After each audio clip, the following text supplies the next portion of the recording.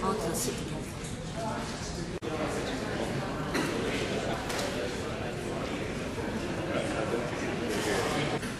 Okay, good evening ladies and gentlemen, and welcome to the second of this year's Asia Trends Lectures, brought to you by the Asia Research Institute, ARI or ARI, in collaboration with the National Library of Singapore, whom we have to thank in particular for providing us with this wonderful venue. My name is Tim Bunnell, and it's my pleasure to introduce to you two speakers, Professor Peter Newman and Dr. Paul Barter, who are eminently qualified to speak to this topic of green urbanism. Before I go on to introduce the two speakers properly, I'd just like to tell you a little bit more about ARI, the Asia Trends series, and also the research cluster which organised tonight's event. The Asia Research Institute was established as a university-level institute at the National University of Singapore in July 2001. Its mission is to provide a world-class focus and resource for research on the Asian region. This includes research across the social sciences, with a particular emphasis on interdisciplinary frontiers between and beyond disciplines.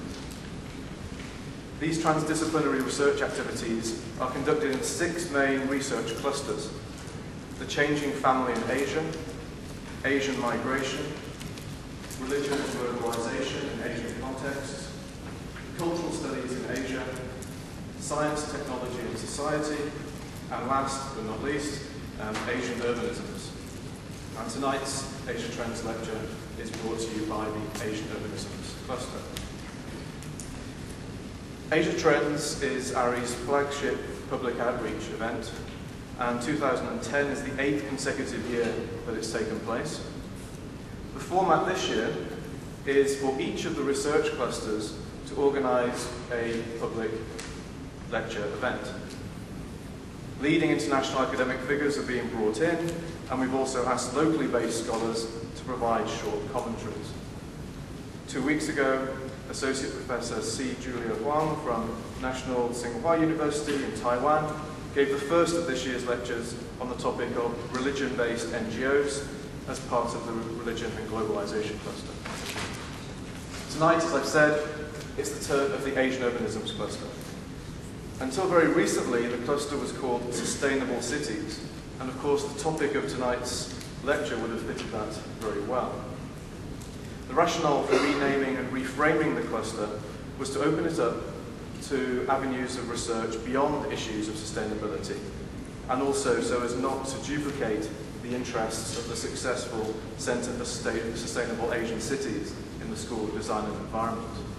However, urban sustainability is certainly still among the expanded range of urban research interests in the new Asian Urbanisms Cluster. So, I am indeed delighted to introduce tonight's speakers. Professor Peter Newman will be speaking to the title of Green Urbanism, How Does Singapore Compare? And then Dr. Paul Barter from the Lee Kuan Yew School of Public Policy will provide comments and discussion, drawing in particular on his knowledge of the local scene.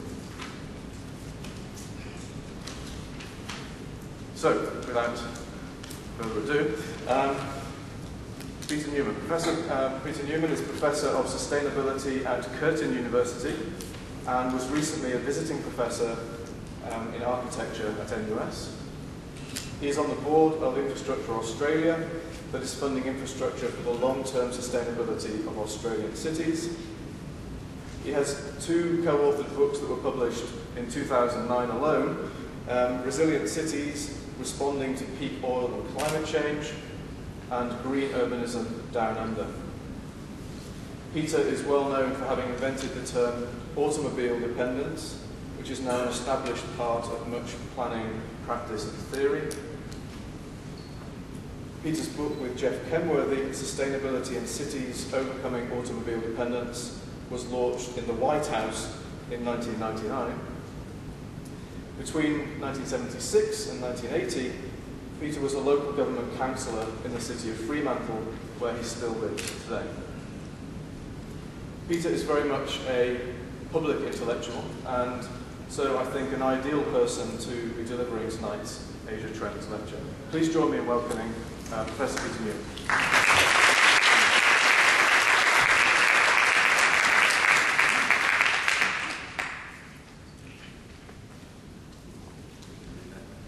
Thank you very much.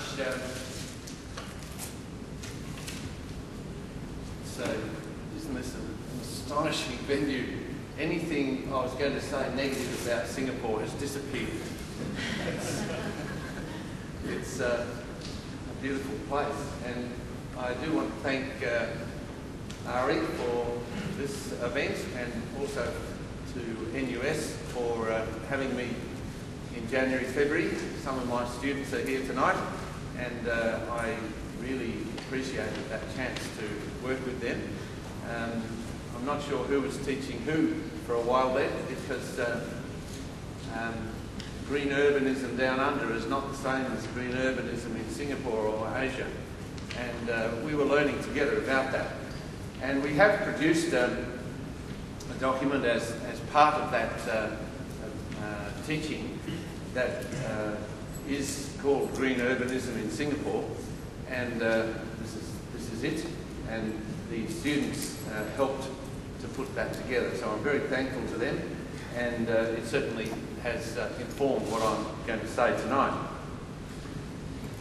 The idea of green urbanism, sustainable cities, is that we have to reduce the ecological footprint of our cities, which is about resources and waste, while simultaneously improving the quality of life, the livability.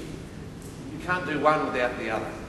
And for centuries, our cities have been improving their livability, but at the expense of the ecological footprint, and they can't do that any longer. So we have to improve the health, the housing, the accessibility, the community, but we have to reduce the footprint at the same time. And that model is the idea expressed here of reducing the resources and the waste whilst improving the livability.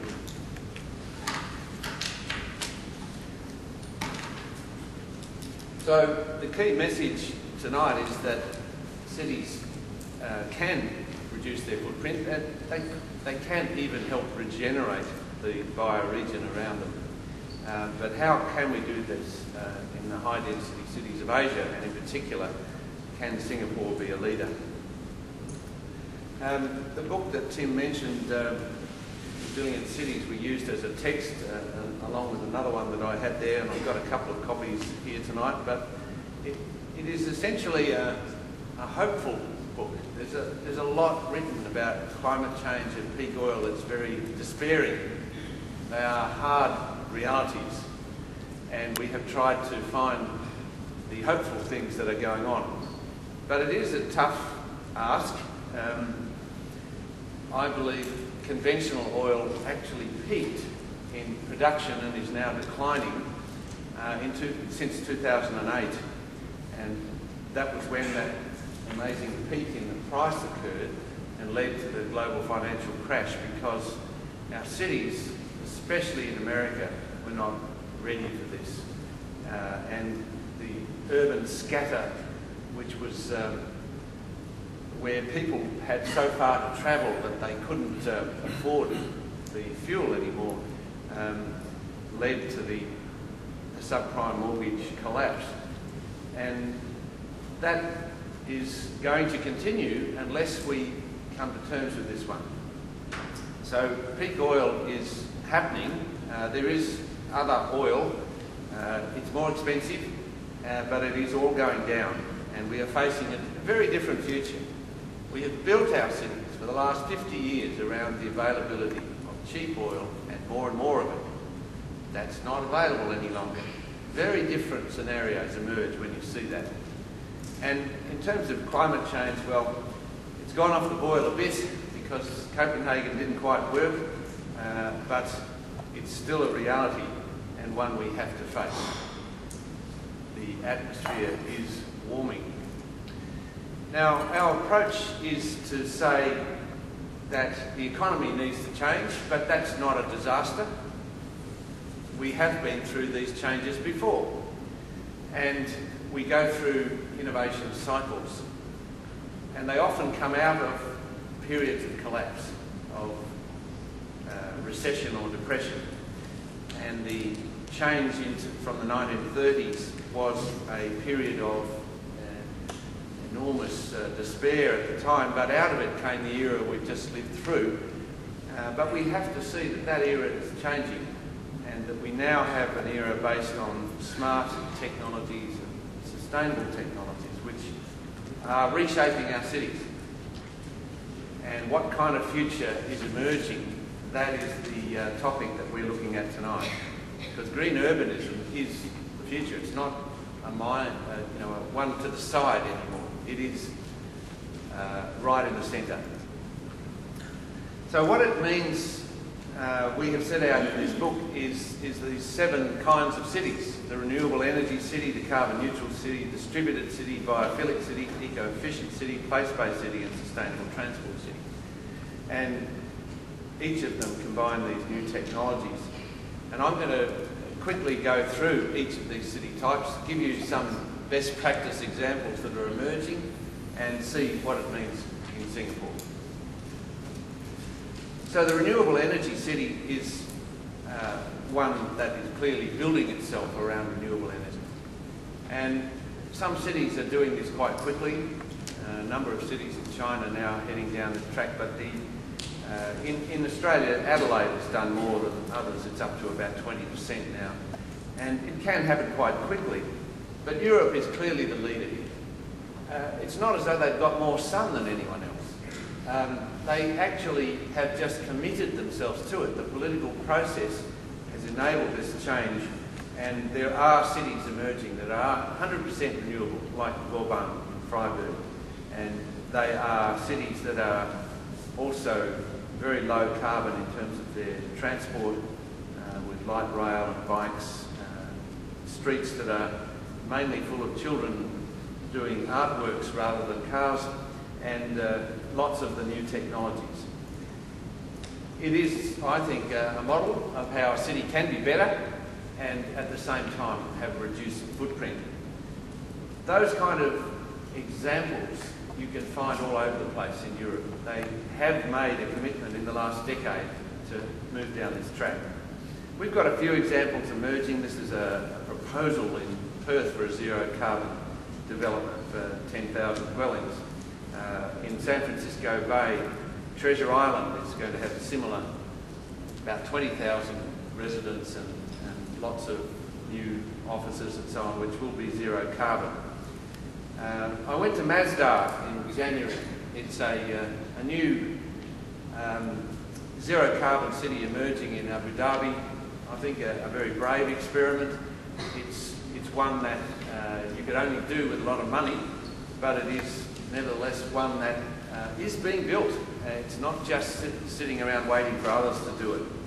And it's taking traditional Arabic design and with narrow streets and medium densities, creating a new kind of city. It's Norman Foster designs everywhere, extraordinary architecture with these solar chimneys and wonderful designs. In America, there are other examples emerging. This is Google's headquarters, covered in photovoltaics, only with electric vehicles, and they're trying to show that they can be cool and green. The photovoltaic industry is dramatically increasing, 40% a year. I don't know any other industry growing quite so dramatically, and that's for the last 15 years. So they had a little bit of a downturn last year. I think they dropped to 12 or something. But it is a pretty good thing to back. There are a number of other small-scale technologies emerging, like these wind pods, which are actually coming out of my hometown and are being sold into China at the moment. They go on the ridge cap buildings, so they can be generating power within the city. The big question that's always hung over the renewables is, how do you store it? Because it fluctuates, and I'll come back to that. What about Singapore? I went to Ubin, the solar island. There are places that are being set up as demonstrations. A number of the new housing estates, Biophillic. So there is some sign of recognition of this developing need. Solar is growing. It's not got any kind of subsidy, and there are some money going into some demonstrations. 2 shopping centres are going solar. The photovoltaic industry is locating itself here in this region, but I think it does need a goal. The places in Germany that have actually gone somewhere, places like Germany that have gone somewhere have been based around a clear goal, like 20% renewable by 2020, which is the Australian government goal, and that is completely reshaping the utility industry now, because to achieve it, the only way would be to build nothing else but renewables for the next decade. And there does need to be a cooperative process. It's not like Singapore could do this alone, because it is a regional issue, and there are a number of examples now of ways in which you can get pipelines and high voltage DC power lines across a region. There's a group called Desert Tech who's looking at how they can link Northern Africa into Europe, and in the same way how regional renewables can be linked right across Asia. Those are being put together, and the ADB are supporting that dream here. The second city is the carbon neutral city, which is where cities make a commitment to being carbon neutral in the same way that a number of businesses are doing that. And one of the key outcomes is the offsetting process, where you can actually help rebuild and regenerate the ecosystem around. And the renewal process of landscapes is underway in some places, fed by this need to demonstrate carbon neutral status. They can be fully accredited. We have now what's called a carbon management authority. In the UK it's called a carbon trust, and that's how you get official recognition of what you are doing is carbon neutral, and it is a process that governments, agencies and businesses can do. We're rebuilding a whole area right across our state, 2,000 kilometres long, which will help to regenerate those ecosystems for the long-term future, and that's all being done with carbon offsets. In the UK, they have made a very strong commitment to this. They have said all urban development will be carbon neutral from 2016. And they've got about 30 demonstrations now of how to do it. This was the first one, BedZ, and it's quite a serious matter to come to terms with that. That would be very interesting if Singapore suddenly said all urban development will be carbon neutral. How do you do it? You would have to involve some offsets in that process, and that's okay. And for 20 or 30 years, those offsets could go into rebuilding the bioregion. Malmo is the first carbon neutral city this is a city in Sweden. And in Singapore, there is of course a lot of greening happening. It'd be interesting to see how much carbon that is offsetting already. But the big thing is Malaysia and Indonesia and the rainforest that could be regenerated through carbon neutral projects.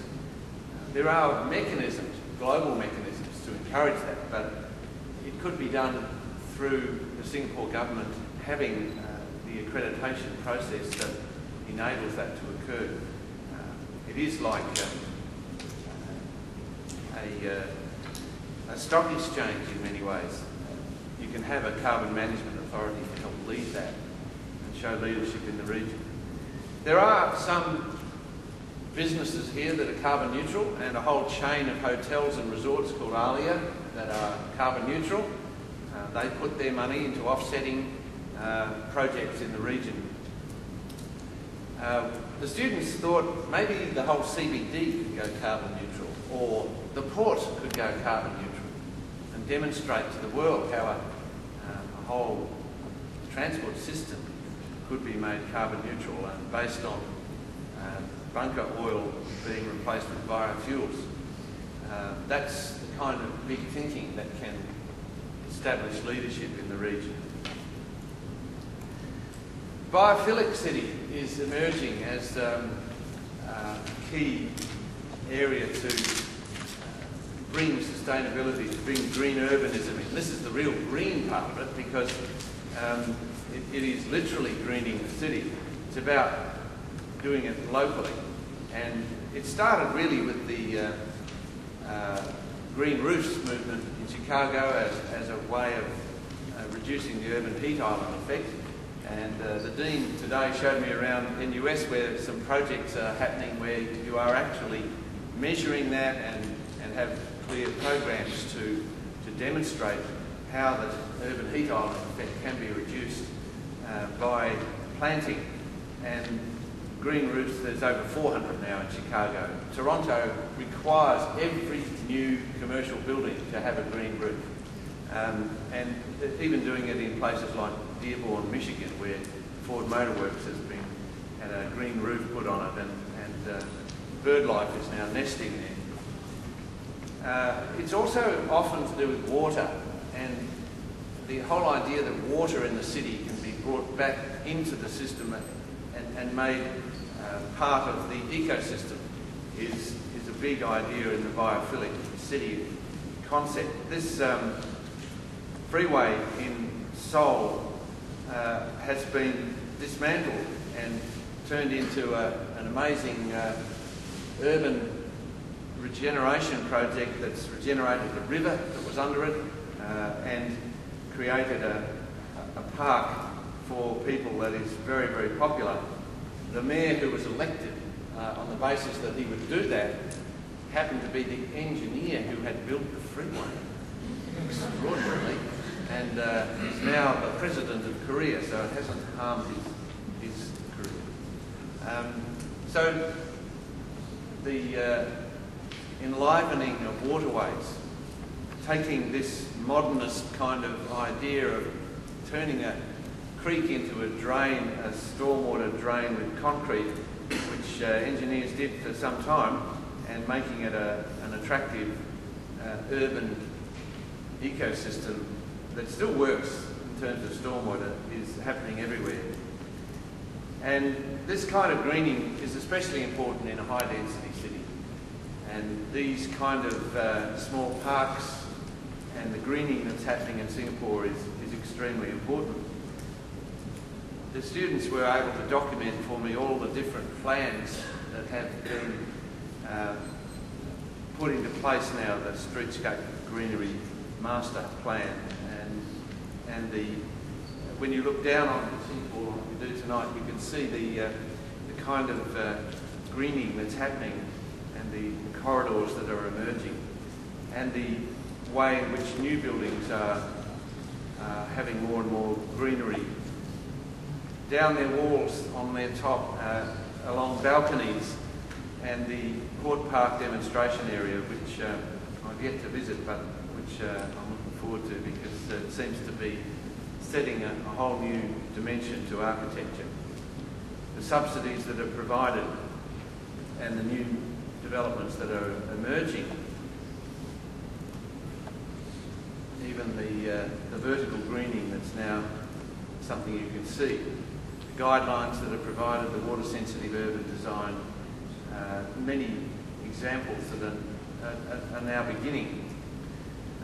There are questions about how much food you can produce in a city like Singapore. This is a concept from Bill McDonough on what a Chinese city could be.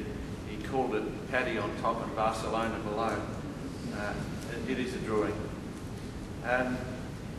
So there is urban greening occurring in Singapore quite dramatically. It is emerging as a way to drape the city in greenery, to move from the garden city to the city in the garden. And I don't know any other city that's gone as far down this track. It is a city that I would bring people to and say, see what is now happening here. And it happens pretty quickly. And I would expect that in 10 years you'll see quite dramatic changes looking from a view like this. It should become, I think, the model biophilic city in Asia. And certainly all the designs, all the pictures of the future urban development is more and more green. The distributed city is where we're talking about infrastructure for water, energy and waste, and it is a emerging area that is quite different. Up until now, the last 50 years, we've built more and more centralised systems, and the new technologies are small scale and they operate much better at a small scale. And they are emerging. The city of Sydney is trying to demonstrate this in what they call their green transformers. But it is really about the polycentric city. The city can be now divided up into centres, and these can be largely self-sufficient in many ways, not just in transport, the area that Paul and I have worked in, but in terms of the other infrastructure. So just about every new city, whether it's Mazda or Dongtan or Tianjin, the new green cities have this distributed infrastructure. They are small scale. If you want 100% renewable, this is the way you do it. You do it in these localised energy, water and waste systems. There are a few small examples around of regenerating a city, like Kogarah in Sydney is a green transit-oriented development with all of the new technologies in it. But what I'm finding really interesting, even in the last 6 months since I was here, the number of new projects that are coming up. Almost every new project on the drawing boards in Australia wants to do this new kind of distributed infrastructure. The new Barangaroo development, which is a major part of Darling Harbour, it's going to have 20,000 dwellings there. And when they put it together, they didn't require that, but all of the submissions were for 100% renewable, zero scheme water, zero waste development. The one I'm working on, this green infrastructure study in the Stirling City Centre, is a very interesting proposal because the City Council is very keen on it, and what you find is that the centralised authorities for energy and water and waste that you expect to sort of react to it are saying, no, we like this idea because you can come in and do your development and we'll link it in, but we don't need to increase the size of our main sewer or our main drain or our main water supply link or in any new substations. You just link in.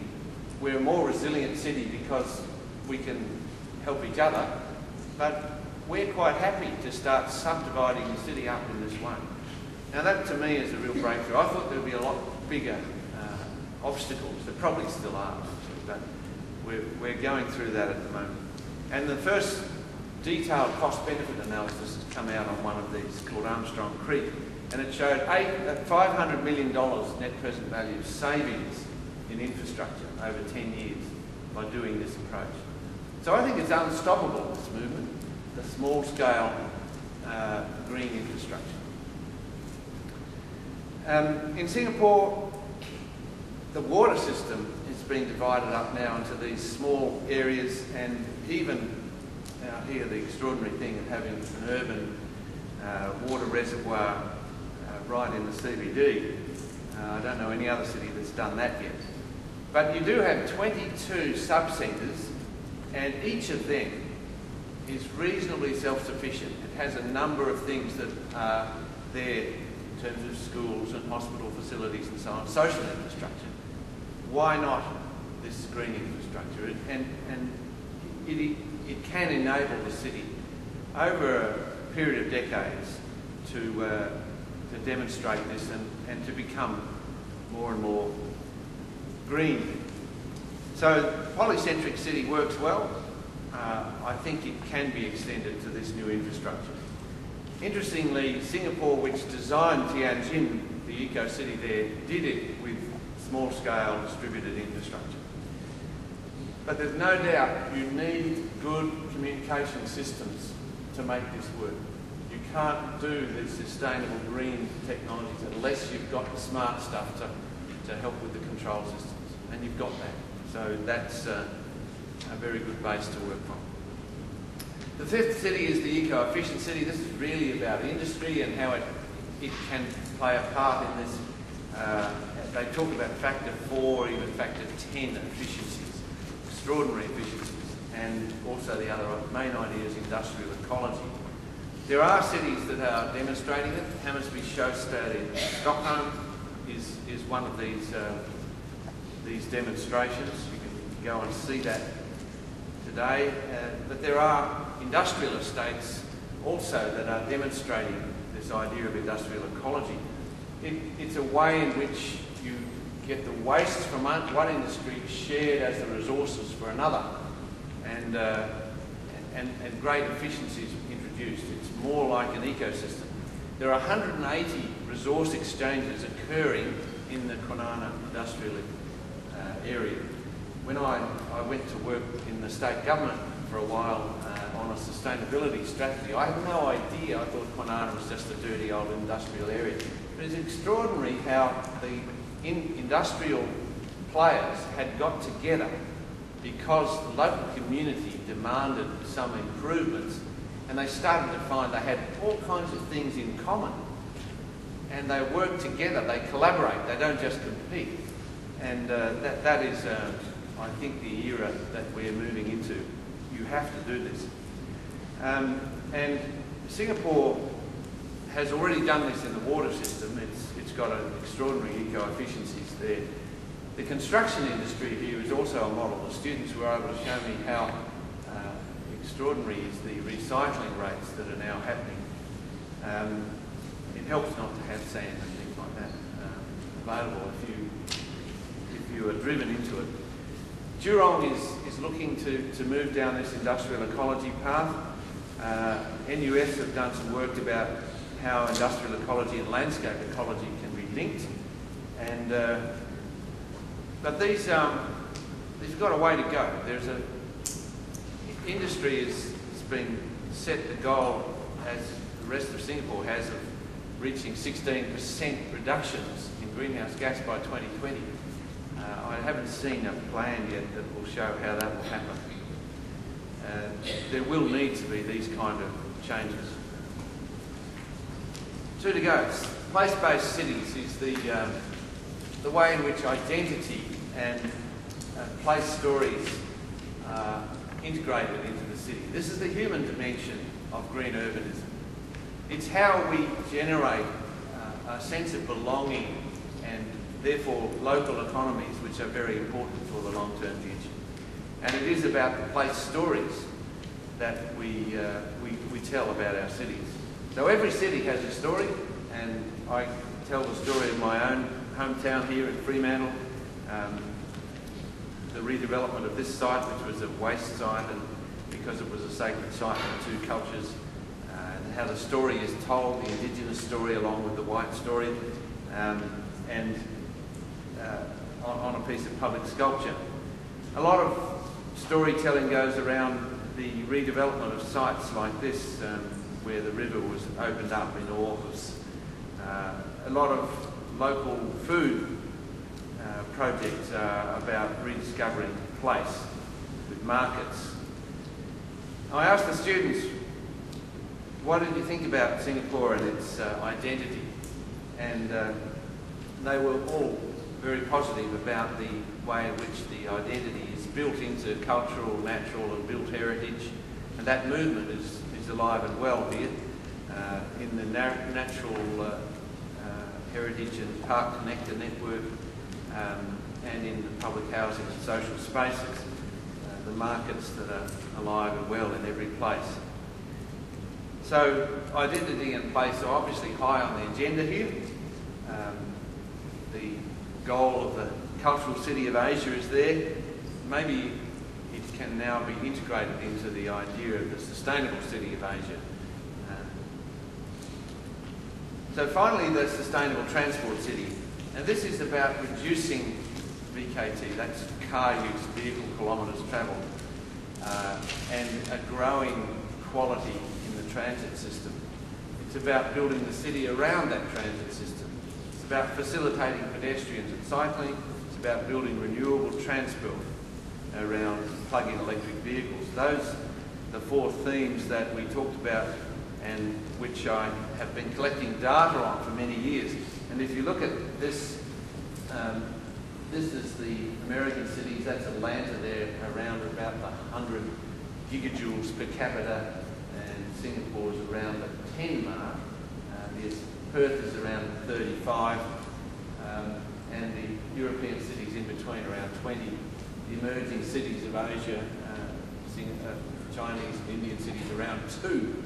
Enormous variation in transport fuel use per capita, and Singapore is certainly low in a global sense. If you look at the public transport, it's not the best in the world, but it's up there. It's certainly a lot better than European cities, and in terms of the cities of America, the black there, some of them are almost on the zero mark, and a long way to go. You can see how vulnerable they are in terms of peak oil. And density is very much related to this. You can see that the dense cities of Asia are here. Here's Singapore around the 100 mark. Most of the European cities around 50, and our cities in Australia around the 20 mark. Atlanta, that I mentioned, the 100 gigajoules per capita, is 6 people per hectare. It's almost not a city, it's so scattered.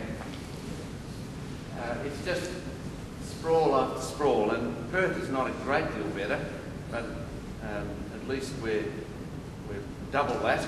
And the reason why we need to get people out of cars is that it simply saves space in the city. You can have that many people in cars going to 3 buses or 1 light rail, and you save space, you save money, you save greenhouse gases. And it's all about making transit work effectively, and Singapore is here in terms of the speed of public transport over traffic. Now, that was 1995 data, and we've got brand new data on that's taken us up to 2005. It takes ages to get this data. Jeff Kenworthy's working away in Germany on this. So just very quickly, where do we stand? In density terms, interestingly, most of the cities of the world are going up in density. After 50 years of declining, they're going up. And Singapore went down. Now, why is that? Because you're getting higher rise in the government buildings, in the HDB. But it seems to me that perhaps there has been a rather more rapid increase in lower density housing as well. It's not a big drop though. I mean, you're still a high density city. You certainly are not heading towards Atlanta, but it's a small drop and one to be careful about. The length of freeway, it's the freeway era is ending, and more examples of that are found around the world. In Singapore, it's slightly dropped on the capital level. Parking everywhere, people are recognising that we should not be putting in more parking, and it is dropping. Provision of public transport is going up everywhere, and apart from in the Australian cities, but in Perth we did put in a whole new transit system, and I'd love to be able to show these pictures because it was quite a struggle to get, and we're quite proud now of this new transit system, which is working extremely well, and the rest of Australia is trying to catch up now. The ratio of transit to traffic speeds are rather mixed. In Singapore it's gone up, and perhaps as the MRT is expanding and the traffic is slowing down as you get more cars on the road, but you see the dramatic increase there in the European cities where they are just building transit systems now and expanding them. Then the actual boardings, the increases in public transport are going up everywhere. Now, unfortunately, Singapore didn't go up in that period. Now, it was a bit of a struggle for us to understand that because you are opening up new lines, but the data were quite revealing. Basically, it's due to bus reductions.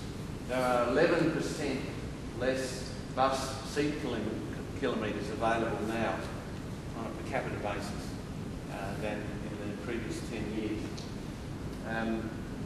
In many ways, it's a rapid growth in population. It's hard to keep up, to keep providing that infrastructure. But it is a very interesting trend that cities around the world are going up quite dramatically in public transport, especially in America, after years of decline. And I'll show you a bit more on that in a second. So the actual boardings there, rail is up 45% and bus is down 29% in terms of the Singapore experience. So it's something to watch. The MRT is being expanded. You've got new lines coming in and they will definitely be needed. But the buses to meet them, I'm sure you all experience this, they're not as efficient and effective. And perhaps it's time to begin to subsidise them. We're one of the few cities in the world that doesn't. In the end, the litmus test is what happens to car use. And I think it's extraordinary to see that car use is beginning to drop in a few places, but it is really plateauing in the US cities. It did go up a very little bit in Singapore. But interestingly, the last 5 years, since that 2005 data, we've got some data on Australian and US cities showing this pattern. Car use per capita is on decline. Now that's a very different world. Once that starts to set in, and this happened before the GFC or the fuel price and so on, there is a new structural trend emerging. Younger people are going back into the cities. They're not too interested in the far distant suburbs. It is a different era. Transit's going up, car use is going down. So all of the transit systems, especially light rail, dramatically increasing, 7% in 1 year, and a 4% decline in car use. That is a very different world, because it means you can start to take out road space rather than having to accommodate more and more cars. I think we are over cars in some of these cities now, at least over car dependence. Same in Australia, look at that. I didn't have this data here when I was back in January, but car use per capita going down. Very different world.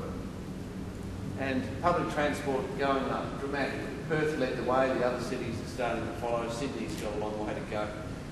and we're helping to fund that now, but it is a different world. So transport fuel, because of the efficiencies that are beginning to emerge, generally going down. It did go down in Singapore. And the final data was on traffic accidents, which are going down across the world. So the other side of this is making cities more walkable. This is what Paul works on, and more bikeable and bicycle friendly. This is part of the agenda of sustainable cities. Mazda is trying to be car free. It has these little pods that are now being trialled.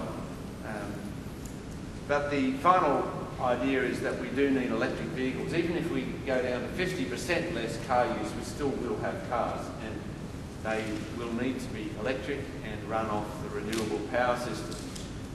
These are all rolling off the assembly line now, and the interesting thing is that if we have electric vehicles and they are plugged in when they're not being used, they provide battery storage that can enable the city to be renewable. Now, you can only do that if you've got a smart grid system. And smart grids, plug-in electric vehicles and renewables are now being called what Al Gore says is the moonshot of a 100% renewable city. They are emerging, but public transport vehicles can be electric, can be plug-in electric. Buses, even the new light rail, are emerging in this form. So that means the TODs need to be built as recharging places. They need to be fully green, fully renewable. We do need smart grids, and we do need provide the infrastructure for storage. We have a website on that if you want to go further into that. There is some activity on that front in Singapore. So a final word then. Singapore is clearly a model in Asia and the world, really. I've been writing about Singapore for a long time, about its polycentric structure being built around rail, and it does need to continue that process. I don't think you need convincing that that works. The transit services, it's always a matter of catch-up. You can't relax for a moment. It has to keep being built. The MRT extensions, more bus services at stations. You need a pedestrian and bicycle strategy. They are a constant struggle. You need a renewable transport strategy to make the best of this plug-in electric vehicle, smart grid, renewable energy link. You can't be complacent about sustainable transport. It's a constant process to win. But at least you have the base to work from that so many other cities don't. Thanks very much.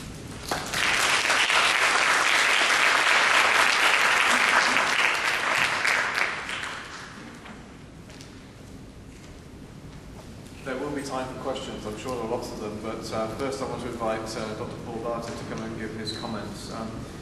Paul is Assistant Professor in the LKY School of Public Policy at the National University of Singapore, where he teaches on infrastructure policy, urban policy and transport policy.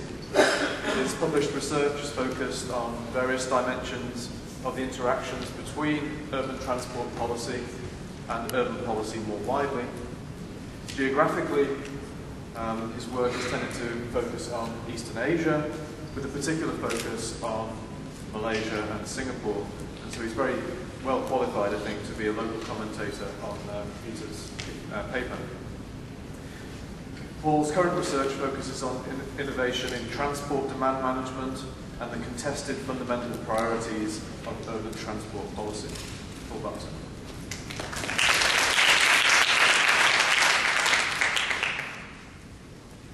Thank you, Tim, and thank you also to ARI for graciously inviting me to play this role. Thank you, Peter, for mentioning me several times. The role that I was given here was to be the local commentator to give you some more additional insight on how these themes play out in Singapore. But having heard Peter, and he's actually done that very well, right? He's given you a lot of insight on where Singapore stands on these issues. Additionally, I'm sure in the audience there's a lot of expertise and enthusiasm about these issues. So I'll try to do something just slightly different from that. What I'll do is, if you're anything like me, you're having seen all of these inspiring ideas, examples from both Singapore and other places on green urbanism, you're wondering, what can I do? How can I help? At least I hope some of you are. And how do the processes that we see in these various cities come about? How is it that some cities launch into these initiatives? How do they make them happen? Where did that come from? I want to reflect a little bit on that question. And I'll get at the end to that question of what can I do to help? So how do societies make choices when they're faced with challenges and dilemmas on any kind of an issue? How do we make choices as a group as opposed to individual choices? How do groups make choices? One way to look at it is that there are three broadly speaking ways, three different approaches to making choices. One of them is technical planning. And if we look at the landscape outside, Singapore is clearly a place with a lot of excellent technical planning. The government here prides itself on making decisions based on careful analysis. And we have a very capable civil service capable of doing analysis. A second way that societies make choices and face up to challenges is markets. Private initiative. When faced with a challenge, we see a price signal. Scarcity makes prices go up. Private initiative, the profit motive, prompts innovation. Competition prompts innovation. And markets, for certain kinds of challenges, markets work very well. Of course, we need to shape markets, make sure they don't fail, as we can see in the last few years that markets can fail spectacularly. But in a certain category of choices and dilemmas, challenges, markets work very well. And thirdly, perhaps most obviously, is politics, deliberation. Collectively, we talk it over, we make a collective choice, maybe through voting, maybe through consensus, arguing it out. In small groups, it's more likely to be a consensus and arguing things through. Big groups might have to vote. I'm inspired to present these three frameworks, technical planning, markets, and politics, by several other people. It's not my own framework exactly. So Deborah Stone, who's a professor in political science in Dartmouth in the US, wrote a wonderful book. I'd really recommend it to you. It's called The Policy Paradox. Her argument is that too much emphasis on markets in public policy discussion, that markets being always the solution. She said, we've forgotten the polis. Now, this is quite appropriate, this word polis. What she means by that is deliberation, politics, collective decision-making, vision. Don't forget the polis. That's most appropriate in Singapore because ancient Greek, the word polis, what does it mean? Any smart Alex in the audience who know polis? City-state. Testing your ancient Greek, not part of the curriculum here, I'm afraid. So, city-state. We are in the world's most prominent city-state. There's not too many city-states in the world these days. Ancient Greece was full of them, but Singapore is the most prominent city-state. So don't forget the polis. Mildred Warner, who's a scholar at Cornell University, gives something like a three-way framework. She extends Deborah Stone's framework just a little bit. So she talks about technical planning, markets, and deliberation. But she was mainly talking about services, public services like infrastructure, sewers, that kind of thing. So what I'm doing is applying Mildred Warner's framework, which was inspired in turn by Deborah Stone's point. I'm applying that to green urbanism and asking us to reflect for all of the wonderful examples Peter gave of initiatives different cities are making, and including Singapore as well, and some of the dilemmas that we're facing. Maybe some of you came along today feeling passionate about one of the themes in green urbanism or green urbanism in general, and you're here thinking, well, I want ideas, how can I make a difference? I want to apply this three-way framework and ask ourselves, how do we apply it to green urbanism frameworks? Can we reflect a little bit on how Singapore makes these decisions as a society? And then I'll give one or two urban transport examples, and then end by asking, what can you do? What does it imply about what you can do? And then we'll go to questions, because as I said, there's so much expertise and interest in the audience.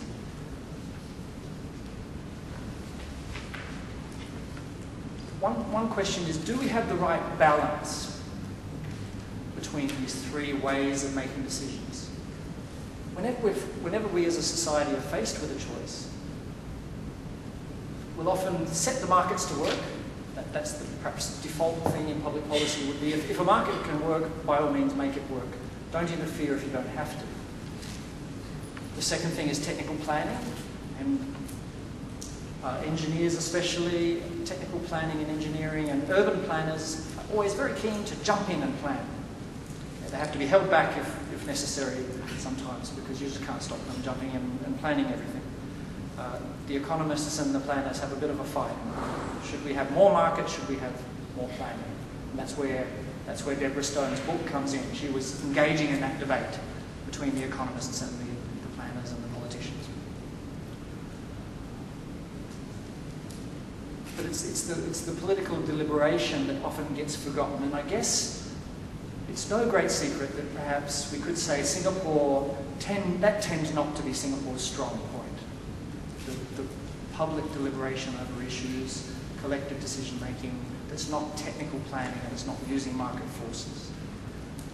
But let's keep that question in mind. Can we do better than that? How does Singapore do on that particular question? A few examples in my arena, urban transport. The LTA, the Land Transport Authority, is well underway planning a new north-south expressway. Now, we saw that Singapore doesn't have an excessive amount of expressways by world standards on a per-person basis. But in a place like Singapore, if you build more road capacity, you're basically planning more traffic. The traffic is determined more or less by how much road space we have. With the current road network, we can't have much more traffic. If we have one more huge great expressway to the north, we will get one more huge expressway's worth of traffic. Now that decision, maybe you can't remember hearing about that decision. In most cities, a big expressway would be something that you would have heard a lot of debate about it. You might have even seen people lying in front of bulldozers or waving placards in front of the LTA offices. It would be something that would be very vigorously debated. So we're a little bit weak on these kind of big decisions being thoroughly debated in public. The LTA announces it.